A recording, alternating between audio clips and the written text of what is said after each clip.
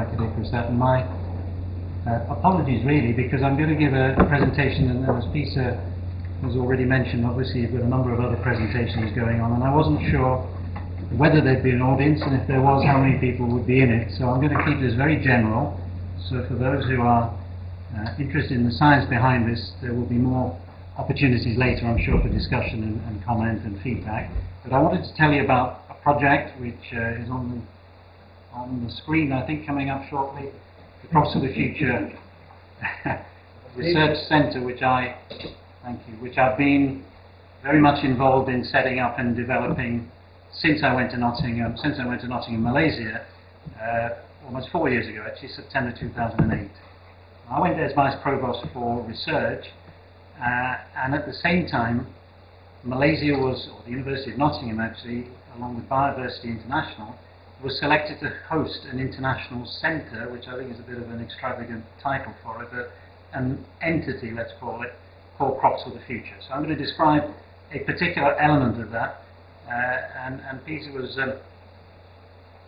mentioning this small campus. This small campus is the University of Nottingham's Malaysia campus in the background there, which is actually quite a large campus, about 300 acres of land available, and about 75 nationalities of students, and about 40 nationalities of staff, and about 5,000 staff and students working there, all registered and part of the University of Nottingham, albeit 12,000 kilometres south of Nottingham in the UK. But what I'm going to talk about is this entity here, which is the Crops for the Future Research Centre, and this is still in the artist's eye, because this picture doesn't actually exist, but it will be developed and built in the next 12 to 18 months, I'm sure, by the architects and planners and contractors that we've appointed to build this centre. The important point I think I want to make, and I'll refer back to, this piece of land here is legally separate from the University of Nottingham. The University of Nottingham is a guarantor but not an owner. So this bit that I'm going to describe is actually a private company, and I'd be interested in how that model might relate to other areas of science where a company might actually be involved in doing research, contracted to work with universities such as Nottingham, which provide additional facilities but don't own the company. We're going to have a problem with the background to this. So, sorry, it was white 20 minutes ago, but it's now black. Never mind. I'm just going to give you, because of course there's all stuff everybody here in this room knows anyway, but forgive me that the slide has changed colour. But it's only to give you a very brief context to what I'm going to describe, and it's information that, of course, everyone here is familiar with, but it gives me a basis on which I can actually describe the research centre. What it would show are the numbers that are here. There's something between 350 and 500,000 species in the plant kingdom, 7,000 of which at some point we have cultivated or used or consumed as crops, what we might call plants for food or non-food uses. Of those, 20 crops dominate, major crops of the world, and as few as 3 crops, wheat, rice and maize, actually produce about 60% of the world's diet in terms of calorific intake. So more than half the world's food comes from 3 species, and 90% of the world's food comes from fewer than 100 species. Now there are very good reasons for that, and we might turn around and say, well, of course all those other plants which we've looked at have no inherent value, because if they were any good we'd have discovered them by now. I think that's very short-sighted and circular argument. We've actually not invested the type of research we spent correctly, and of course in most cases on these big crops. We've never really invested in these small crops, so we've never really taken them as seriously as we might. And one question might be, in the climates of the future, maybe we should consider these plants now as potential plants which we really assigned to history or germplasm collections in the past. The other point, work that I've been involved in and others have been in the physiology of intercrops and multiple cropping systems, but of course the world is dominated by single crops made up of identical plants of the same species, the same variety, growing next door to identical individuals. So in our recent past, we've moved from hunter-gathering and agro-silvopastoral systems through agroforestry, which of course is still a relevant activity for international research centres, intercropping and sole cropping. In fact, when I was at ICRISAT, that was many years ago, most of my research actually was on intercropping, and that really interested me because in biological system efficiency, intercrops often are more productive than soil cultivation, but of course in economic terms that may not be the case. What it does lead to, of course, is a loss of system and genetic diversity, because we now replace our complex, multiple history of agricultural systems with the sole cropping and monoculture that now dominates world agriculture. And if I flew over the UK, I would see, albeit not from this angle, something that looks like this. For most part of the agricultural scene, it would be 3 or 4 major crops grown as monocultures. And interestingly, when I land at the airport, when I go back to Kale on Thursday and Tuesday, I'll see this scene. And I'll see another monoculture, albeit a plantation crop, oil palm, but a plantation crop that is actually, one comment most people give me is, why should we look at alternative crops? And I say, well, oil palm was an alternative crop to Malaysia once, because 80 years ago there was no oil palm in Malaysia. It's now the dominant 4.9 million hectares of land of Malaysia is occupied by monoculture of what was once a crop for the future, because 80 years ago it wasn't a major crop outside parts of West Africa.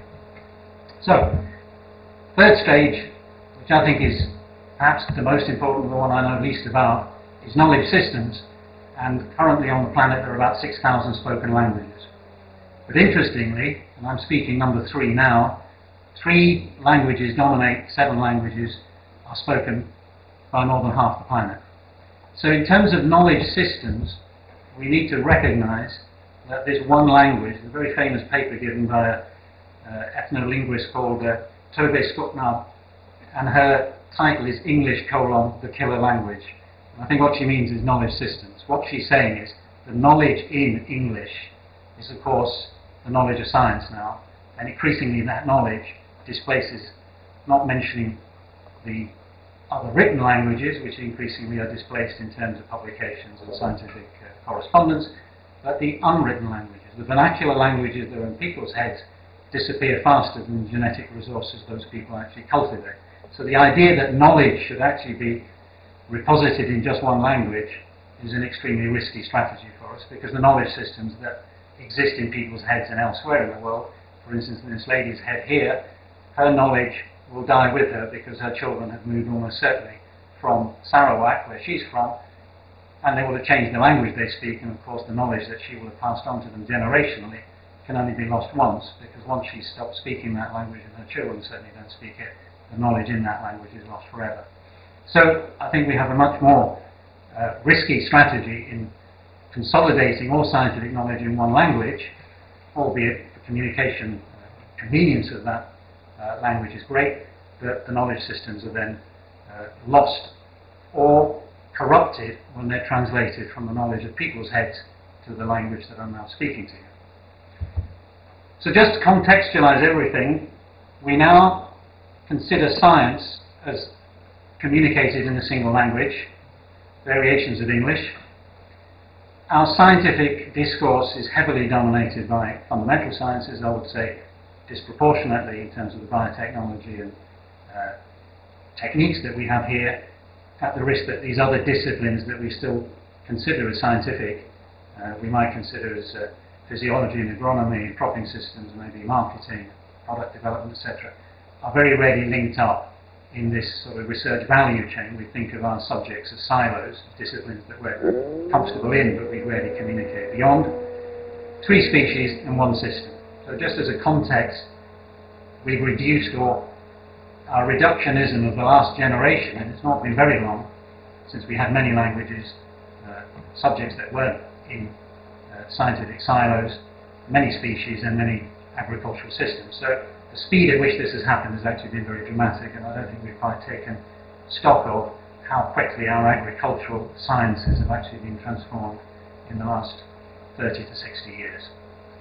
So how does that take us to the context of crops of the future?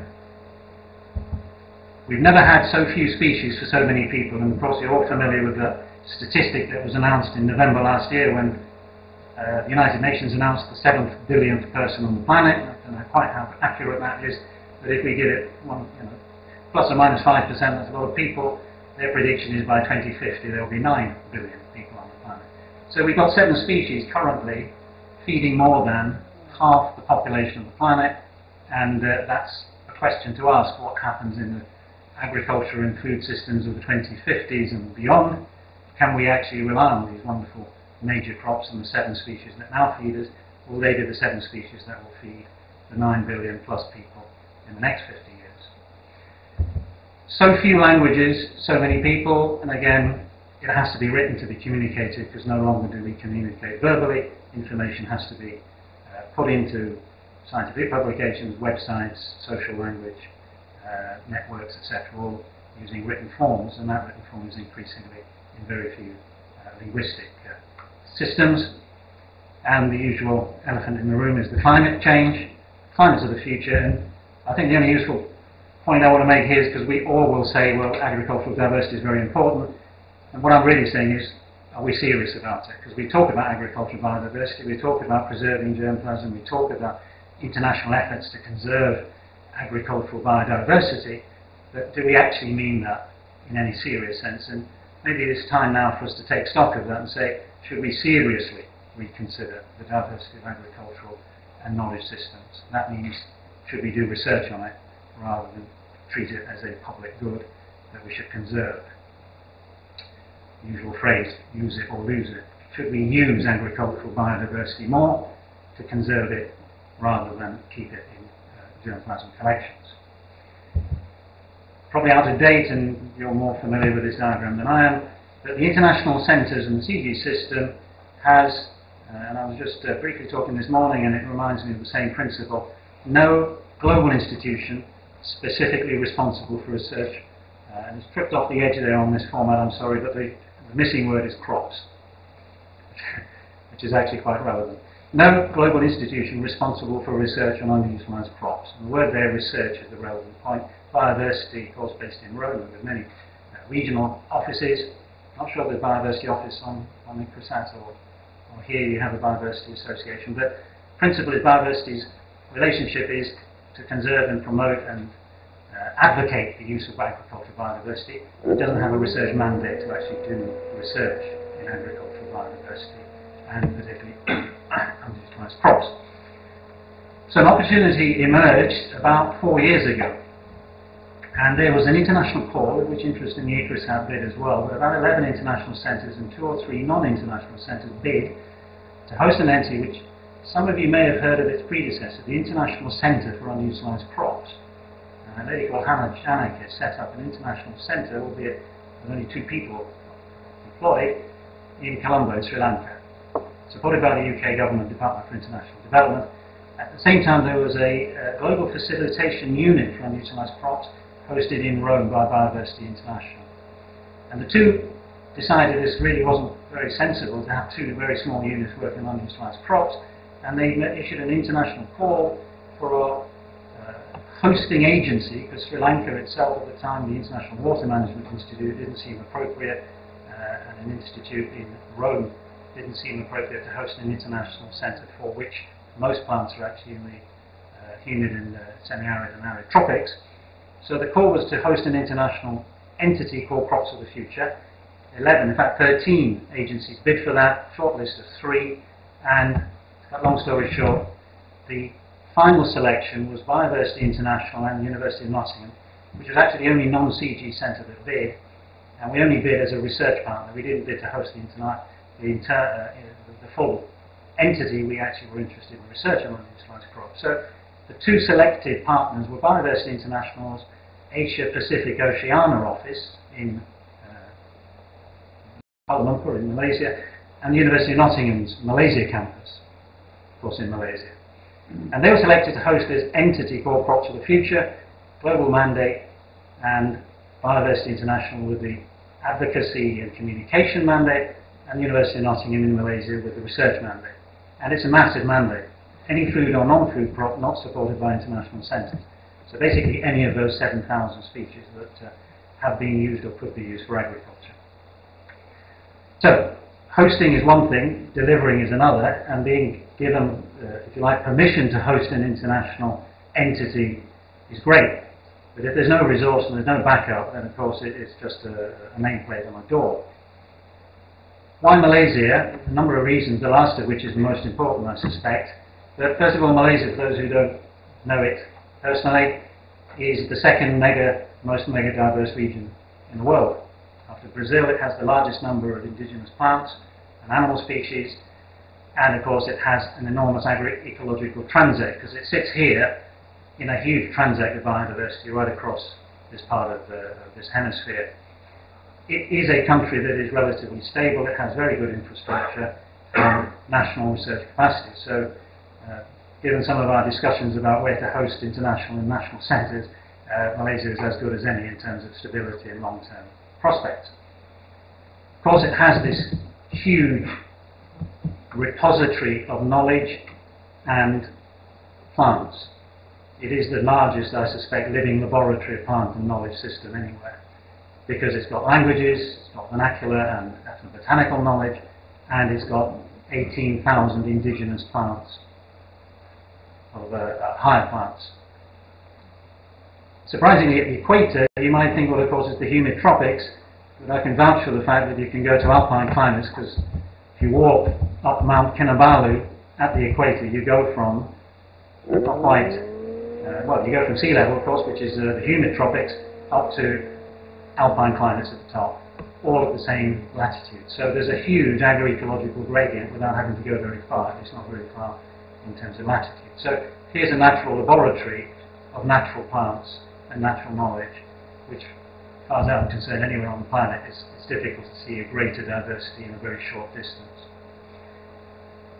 Third most important reason is funding. Without funding, of course, we're all aware of the fact that we haven't got resources, we can't do things. So when we actually were given permission to host Crops for the Future, the very first job was to actually engage, as you notice, University of Nottingham in Malaysia is a public university in Nottingham, UK, private university in Malaysia, but it's not a Malaysian entity, it's actually a private entity. And of course Biodiversity International is an international agency which is actually not based in Malaysia. So our first task was to actually engage the government of Malaysia.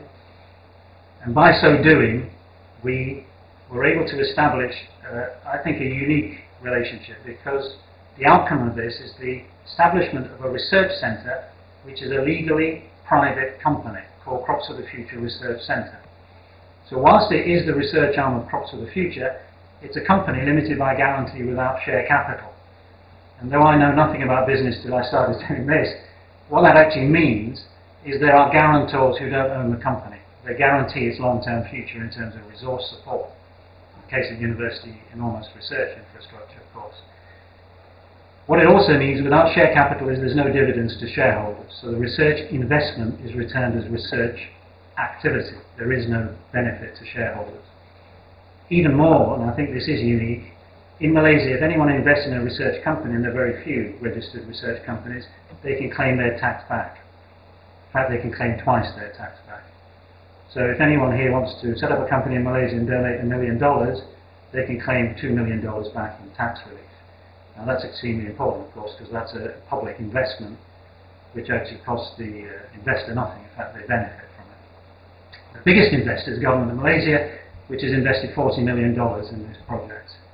So the investment allows us to set up a research centre for alternative crops or unutilized crops with funding guaranteed to 2017. Funding to build the facilities and the operational costs for running it. And I think in any current economic climate that's a massive investment. To do it on unutilized crops, crops that have no international lobby group or agency supporting them, is actually a unique investment. Mandate is for unutilized crops, alternative crops for food and non-food uses. Of course, food is primary, feed and nutrition and health, but also energy and biomaterials. So anything we want to do on alternative crops is the mandate of the CFF, and particularly the Research Centre. Product marketing, making things out of plants and making products out of them, valuable or public use, or end uses that may be of value without necessarily a commercial return.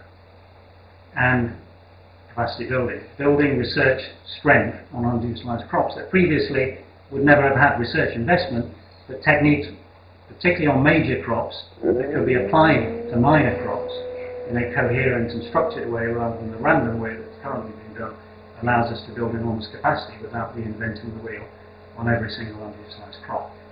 Experience of major crops can be applied to minor crops if we know what we're looking for. Major developments I'll take you through briefly. But 2011, June 27th, Prime Minister Datuk Sri Najib Tun Razak, Prime Minister of Malaysia, launched Crops for Future Research Centre, a major conference. I think there were some ECOSAT colleagues there actually. About 400 delegates came from all over the world to our first international conference held in Kuala Lumpur, where the centre was actually launched. We then entered a period of about 6 months of dialogue, which was actually supported by the Asian Development Bank very generously, where we had stakeholder dialogue, webinars, international meetings in Manila and Kuala Lumpur to discuss the strategy for Crops for the Future Research Centre. The company was actually established in August last year. Chairman was appointed and I was appointed as CEO on the 1st of August. We launched our research strategy. I brought a very few copies of it, and the rest will be available soft copies will be available on our website, but Peter may select some lucky recipients of our brochure, our hard copy at the end of the seminar. If you're interested, we can send you further copies. Facilities are now being planned, and I'll describe those briefly, and I want to tell you a little bit about our research programs that we've just developed, and particularly the scholarship program, which I'm going to describe to you, the Siada Farsi 250 plus scholarships, which hopefully at the end of the seminar will be self-evident what that title actually means. Strategy, lots of species, lots of plants, lots of systems, plus biotechnology through to end use is a very large remit, if you like, and our strategy is based on 3 themes: knowledge systems, particularly using digital technologies and non-conventional sources of knowledge across the value chain on indigenous plants, on indigenous plants. Nutrition, of course we're all interested in food security, global food security, but actually the role of underutilized plants is very significant in terms of their value, in terms of the nutrition they can provide or enhance, in terms of the food basket, consumption patterns of people who increasingly consume fewer and fewer plants, and most of those increasingly processed into different products. And of course we have to make some of these plants into commercially valuable products, and therefore moving plants up the value chain is a perfectly valid and desirable outcome of research on underutilized crops. So commercial direct, if you like, a commercial pull to make plants into higher value products is actually a very good discipline for us to see why we should be working on these crops. Briefly, the research centre, and over the next 18 months, one of our most exciting tasks will be to build a centre. So I mentioned what it looks like. There's the campus of the university, already full of laboratories, libraries, computer facilities, accommodation, refectories, sports facilities. None of that needs to be duplicated. So the research centre here is being built adjacent to the university and will contract facilities from the university as we need. None of them will be duplicated where the university already has them. What we'll do is build a new centre here with complementary facilities exclusively dedicated to underutilized crop research. So the facility we develop here will be in addition to the university, and that legal boundary here means we actually have to buy those facilities. We don't get them free. We contract them in. I'll show you how we're going to buy them. This actually here will be a botanical garden of alternative crops. In other words, a visitor centre. Here in the humid tropics, I should say there in the humid tropics, we actually can grow pretty much anything under different conditions. So we can actually have biomes in which we control climates. We have gardens in which we can grow crops of the future. Crops, not just, if you like, interesting plants, but plants that actually may have some commercial, nutritional end product value. And the facility will be unusual in terms of the research we do is on alternative plants, and we will use alternative principles in the construction of the facilities. We'll use green, energy efficient structures, we'll recycle natural rainwater, and it will be the first carbon neutral research centre in Southeast Asia. Now the design is, I think, quite exciting, and this is really what it's going to look like. And we'll have 3 domes. One will be a visitor and administration dome, in which we actually hope to bring a lot of people, particularly public and young people, in to see their crops and see the plants that actually grow a long way, sometimes not so far away from them, but in inaccessible parts of the rainforest. We're going to have laboratory domes, a laboratory dome, and a research dome in which we have all of our research staff and students. So technology actually should allow us to reduce the energy cost of this building, because we're using this wooden frame, ventilated, in which internally we have our laboratories and offices and buildings, recycle rainwater from our lake, and green roofs. So we actually grow plants on our roofs of the laboratories and facilities internally. So just imagine that facility is now approved for construction and we'll be building it in the next 15 months. Hopefully by the end of next year we'll be installed in our new centre next to the campus. And that's really what we intend it to look like, and that's already approved for construction. What are we going to do in it? Now this is very brief, so I'm going to apologise because it's going to be a really quick sort of synopsis of our programs. You remember I mentioned we had to set up research strategy, and our research strategy was those three themes of sustainable nutrition, knowledge systems, and high-value agriculture. Now those are themes, they're not programs. Our programs have to fit within those themes. And I think perhaps the most important initial investment is in this web-based platform of knowledge. So we already have spent about 6 months developing a web-based platform which should become the repository or the first point of reference for knowledge on underutilized crops. Knowledge in every form, because all of these technologies already exist to map crops. Where can we grow them? Where can we find them? What can we make out of them? How do we breed them? All of the agronomic physiological strategies for growing them. All of that, if you like, is a knowledge base which we can use from conventional, published or experimental evidence that we collect. Key feature will be how we include the qualitative, how we include the indigenous and the vernacular knowledge with our knowledge systems in the more conventional, so-called conventional sense. So this integration of indigenous and conventional scientific evidence is really what we're aiming for. Filtered, if you like, in terms of quality control, linked in terms of scientific experimental evidence, and then made public. So that information is made public in almost every case where there is a public value to that research rather than purely a commercial interest in it. So that knowledge system is actually a very important tool that we've already invested. We will put a number of postdoctoral and postgraduate research students, and all our projects that I'll describe in our programs will actually be underpinned by this crop-based knowledge system. In other words, all the information we collect from every program will be included in our crop-based knowledge system. So here's crop-based, that's our sort of linking knowledge system, and at the moment we have identified 5 programs for research. And it's those 5 programs that I'll mention because we will invest heavily in studentships and research opportunities, primarily, not exclusively, but primarily in those 5 programs. So here's our crop base. I've mentioned that to you. We already have some significant investment in human resources to develop that. Let me now just mention briefly these three value-added, high-value agriculture projects and 2 nutrition-related projects. Those are the ones that we've actually launched already. So very quick scan through the issue. Biomass plus, and I'll mention it again later on, but the term there plus relates to an acronym providing links to underutilized species. So our purpose here is to look at, in this case, biomass, because the government of Malaysia has announced an enormous investment in alternative energy.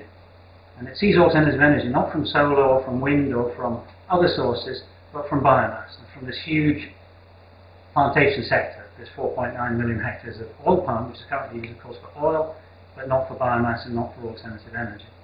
So our purpose here is to look at how we can assist the oil palm sector in providing other species that complement biomass from oil palm. Oil palm will always be the dominant crop, so it's going to be oil palm plus, if you like, other species.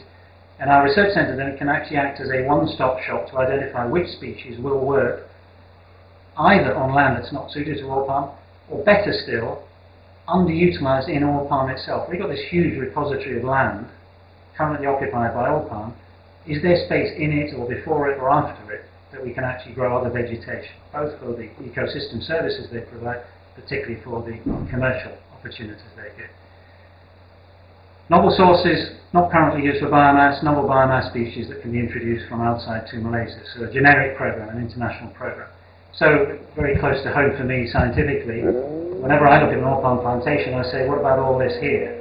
Because that's of no interest to the oil palm sector. but it is interesting to us as ecologists and physiologists because plants are growing there. So the idea that this monoculture kills everything else is simply not true. There is space, and that is unused. There's not just space, there's of course a huge, enormous biomass recycling going on in this very humid tropical environment, and that space plus this opportunity to actually reuse or recycle or provide other sources of biomass other than these trunks is actually very exciting for us.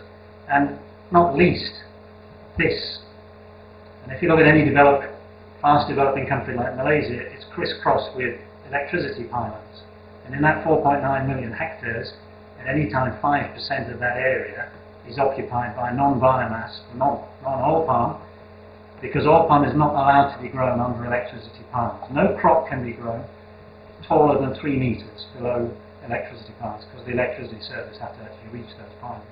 Now, if you take that 5% of 4.9 million hectares, that is a huge amount of land not being used for cultivation. And our idea is actually to use that, plus of course the space in it and the space before it, because oil palm takes 3 years before the canopy closes. And that is a huge agroecological opportunity for us to do really good scientific research on resource use efficiency, resource capture conversion efficiency, introduction of species and their biological and commercial and economic potential in alternative energy potential in oil palm. I'll skim through these. It's only the traffic light is really the thing to indicate. So here's our crop base, scoping, technology, implementation. All our projects are driven by an end use. So alternative crops are not just alternatives, they're actually providing a drive that the commercial sector wants, in this case biomass for alternative energy. So the selection process is critical, because we have to know which crops we're going to use, and that has to be quantitative, not empirical or subjective. We have to have a very clear screen of which species will fit the criteria that we want by end users. And then there's technology phase. That's when we do our research. That's actually development of products, and end uses and modification of these plants for their potential uses. It's only at that point we identify a breeding program for the species we're interested in. So in this case, there's biomass plus, and I'll skim through the others, but you'll get the point now.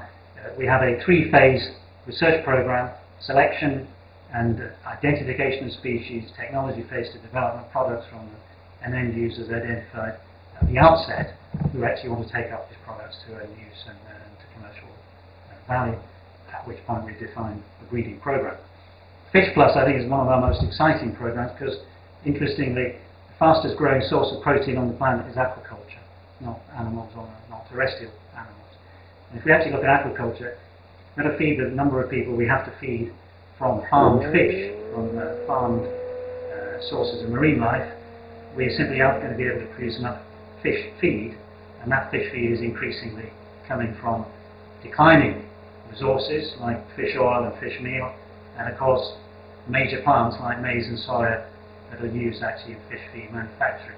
Can we actually find commercially viable alternatives from plants that don't grow as food crops, don't grow on land that's best suited to major crops, and actually provide nutritional value, starch and protein, and particularly oil value that we can actually include in fish feed. So this is a really exciting opportunity, and we're actually doing this with another international centre, which is part of the CG, World Fish, based in Penang, which is in Malaysia, and that World Fish Centre and us, Crops of the Future Research Centre, working on this double benefit, if you like, of could we replace imported fish feed from major crops, and can we produce nutritionally better fish feed from alternative plants? Because it is probiotic, particularly if it's nutritionally valuable, the fish will be healthier, they won't need to be fed with antibiotics to keep them alive because the death rate in farmed fish is huge because of disease, smaller economic and carbon footprint, and nutritional value to the people who eat the fish because the fish will be healthy and so will the people. So there's a real enormous benefit if we can actually make alternative plant-based aquaculture feed. Starch Plus, same principle. Malaysia, I'm using Malaysia as an example because that's where we're based. It doesn't have to be Malaysia. These are all generic issues. Fish feed is global, biomass is global, and so too is starch. And developing economies like Malaysia import huge amounts of starch, primarily from cassava, for modification to make into packaging and products and materials that aren't actually for food use or related to food, like thickeners and gelling agents, etc. Can we grow alternative starch crops that complement or replace the importation of cassava? on land currently not used by major crops. So again, identifying alternative starch crops, not out of just interest, but ones that actually provide economic return, benefits either by replacing, complementing, or adding to the source of starch coming from the major crops. And as economies develop, starch for modification is a huge potential and a huge demand. Modification, not just replacement of starch, but do we get novel products from these alternative starch sources? By modification, do we end up with end uses previously we didn't identify, because the modification process led to new structures and constructs that we previously hadn't got from the preferred starches from the major crops. And Food Plus, I think you're getting the theme now, but it's basically diversification of the diet. You always talk about the narrow diet that we depend on, fewer and fewer plants, more and more processed food, and we have a huge potential from alternative plants for food, and later on for feed, but food in terms of dietary diversification, fruit and vegetables, nutritious foods, value-added product from alternative plants to actually enhance the food basket and diversify the consumption patterns, increasingly of sedentary populations in cities that depend on processed foods coming from supermarket chains in which there's very little range in terms of dietary diversification. Finally, to get around to my favourite crop, so it is Bambara groundnut, which I've spent many years working on. This is an interesting project for us because most of our research actually was done in Africa or in India, and many years ago started work on this crop where it's centre of diversity there, you can see it in West Africa. But by producing a mapping tool, which is actually the model that we're using now for our global mapping tool for crop base, we identified potential areas it could grow in Latin America, and of course in subcontinental India, which is where we did a number of years of research. But interestingly, where I now am in Southeast Asia, and in Southeast Asia, coming from here, the crop was taken to Indonesia, Malaysia and Thailand about 600 years ago. And it changed its name, but it didn't change its genetics. So we've got a crop called kacang bogo or kacang kapri in Southeast Asia, but it's none other than Bambara groundnut, grown as it has been for many thousands of years in Western, Eastern Sub-Saharan Africa. So we now have an opportunity to produce the first international breeding program for a crop that grows in this part of the world and has had its germplasm totally disconnected from the germplasm in West Africa for many hundreds of years.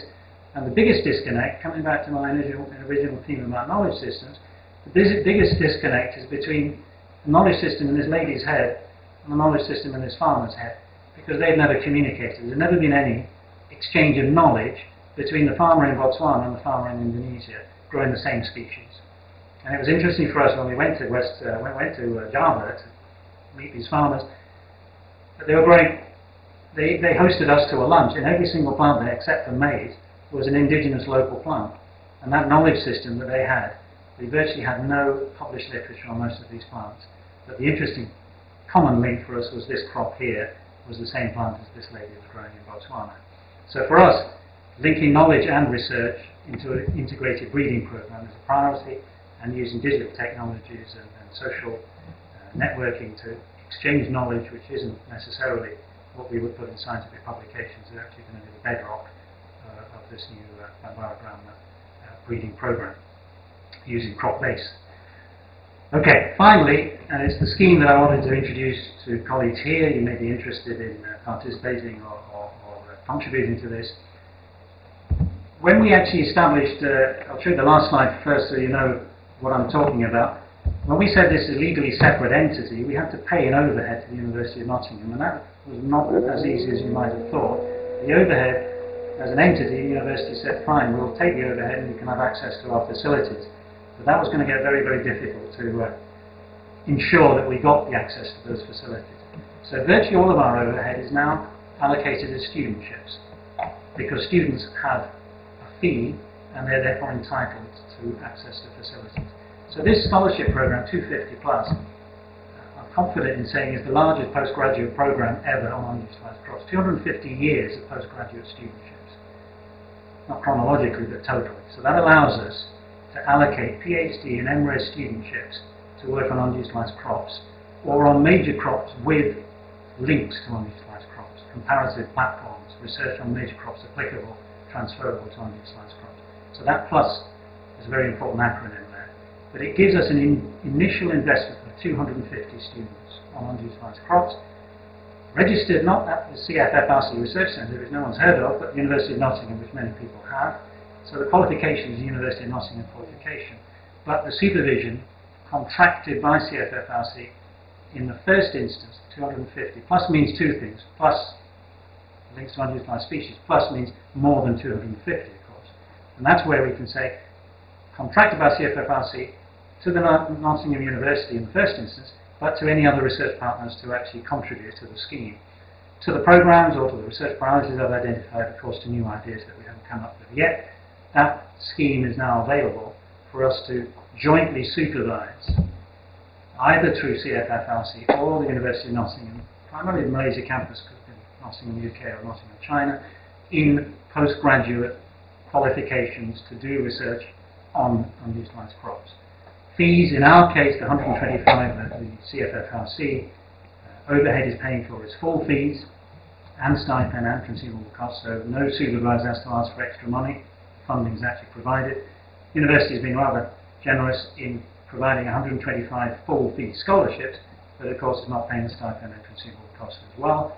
And other partner universities, interestingly, Peter, Reading for one, Carol Wagstaff, you may know, has already, they put their hand up and put 2 PhD scholarships into the scheme. And of course it's only just been launched. The first deadline was June 1st of this year. Next deadline will be mid-July. So in the next month we hope to attract a number of other potential partners who wish to do collaborative research with us, contributing in kind or in cash to do research in this collaboration with CFFRC. Not just in Malaysia, but also in other partner alliance centres like West Africa, East Africa, Southern Africa, and hopefully in South Asia here in India. Okay, thank you very much for your patience. That's really a quick overview of what we've been doing, and I look forward to answering any questions if you have. Thank you. Thank you very much. Alright, so I guess we've got about 10-15 minutes for questions before we coffee, and there'll be further opportunity to interact with coffee. Those of you who are not running immediately to another seminar. One thing interests me about the underutilised crop is what are you going to do about policy or advocacy? Because of our own experience within the CRPs, of starting off with 18, 15 legumes or whatever it was, and being told by the ISPC, no. All the time still losing, even where diversity is important locally and can be demonstrated. So how are you going to go about a policy? Two things. CFF, that's biodiversity in essence, should be better at policy than we are. And the other is there's no point in policy if there's no evidence. So our job is to provide evidence, and that evidence should be credible, respected evidence rather than evangelical evidence. So as long as we provide evidence, people make their own minds whether it's useful. I think that will be a stronger case than advocacy. I don't think we'd be backward in advocating, but it'll only be when we've got evidence to support it. One of our key, and I did mention that we are making a number of research theme director appointments, about 5. One of them will actually be in marketing, which isn't policy, I know, but it's in getting things onto shelves that people then can say, there you are, we've actually got some use for this product. The other is to say, you can do it for one crop. That's really why we worked on Mambara for so long. Concept is, proof of concept to another crop is actually transferable. As long as we can deliver one crop, that evidence, I think, will be transferable. Good. Right, questions? Yeah, Michael. How are you going to promote it? Because thousands of dollars and I've changed my mind completely, because when we started we said we would do exactly that. We prioritise which species are the next crops of the future, which are the priority crops that should become major crops. This system here, just exemplified by Food Plus, is actually not to prioritise. Because when you prioritise, you put another category in saying these are the crops of the future. And of course everyone will say, well, what about this crop? Why isn't it in your candidate list? Or why isn't crop X in? Crop Y is. So that becomes an enormous dilemma. What we let happen, I think, is the end user prioritise. In other words, if we said Food Plus, we'll actually identify which crops fit, if you like, the pull factor, the commercial demand for those plants. And therefore those plants will become the plants that we do plant breeding on. A better example would be starch. We know all plants in the world contain some form of starch, which ones are the ones that will produce the highest fraction of starch under the agroecological conditions that we're actually interested in different climates. The crops will then select themselves. We actually identify those crops as a result of the demand, in this case for starch. I think it's a harder thing to explain, but it's an easier thing to do because we're then justifying the end use rather than the candidate list that we dreamt up or somebody else has given us. Not sure if that answers your question, but I don't think that's it. Yeah. Quality of cases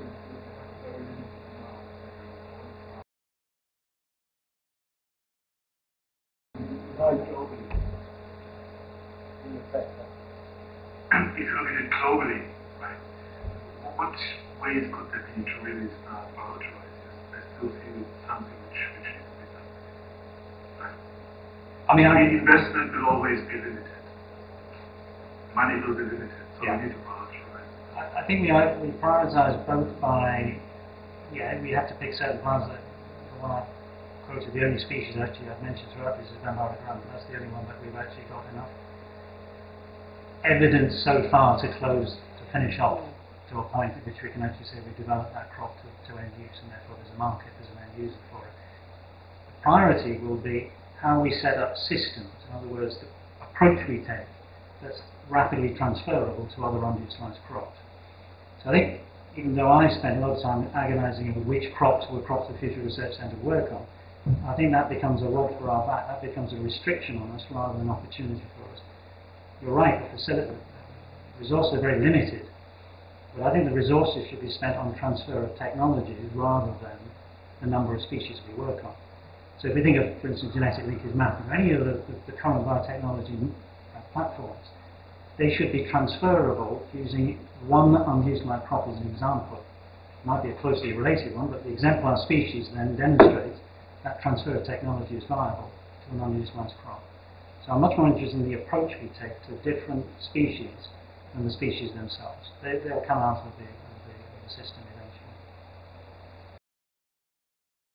Thank you very much, Azam, and welcome back after a long time. Thank you. Now we are seeing it a lot of gray hair.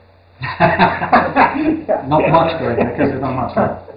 Going back to Indian agriculture, Asian agriculture, I expected you're going to tell me different crops to make more money in Indian agriculture or some other kind of agriculture. But you said fish plus and maybe starch plus, and then see, for example, 10 years back in Andhra Pradesh, I used to tell farmers several options. Okay, go to today, you don't have any option. See, the agriculture the diversity is lost. We have very few crops. Like you said, there are only 3, but in some days we have only 1 or 2 only. And then I feel like we have to go back again to the ancient days to search for the novel crop.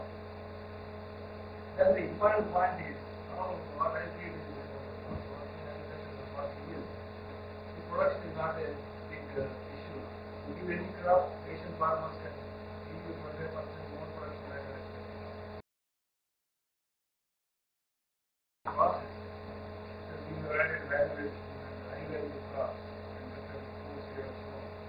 So if you bring them to India or any other country, good food and good pickup. But after some time, how to sustain it and develop it.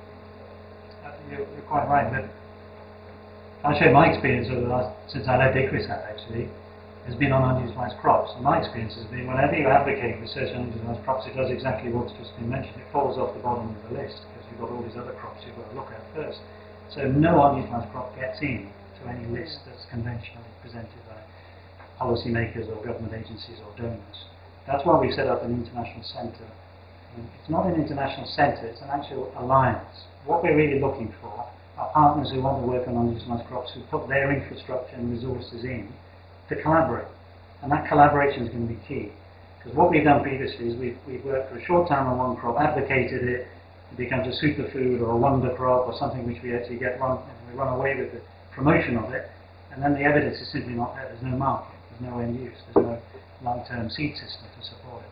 So I think we have to demonstrate, and that's why we use this exemplar, we have to demonstrate how we can make particular crops sustainably useful in the long term. And I think that message will be much more powerful than which is the crop we're going to actually promote.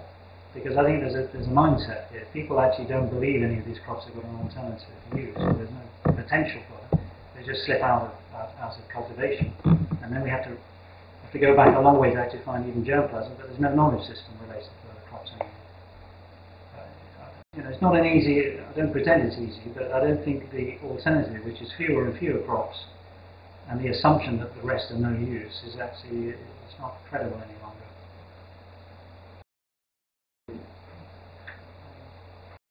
We will be using the global germplasm, and if they have a commercial type of it, do you reckon there would be some issues? There will be, and there will be on a case-by-case basis, and that'll be thrashed out on a case-by-case basis. But in fact, one of the people involved in CFF, Michael Herman, is actually, a lot of his work has been on CBD and the whole question of including unutilized crops in the treaty. So I think you're quite right, all of the IP issues will do it. But I think primarily our purpose is to provide evidence where there has to be commercial sensitivity or an IP issue, we'll address that on a case-by-case basis. I don't think we should run away from. One of the areas we don't particularly want to get involved in is pharmaceuticals, because that really is risky and long-term and more difficult for us to actually justify. Food, and particularly pea, will have commercial and public use. I think we can consider later commercial CDAs with it. Any questions?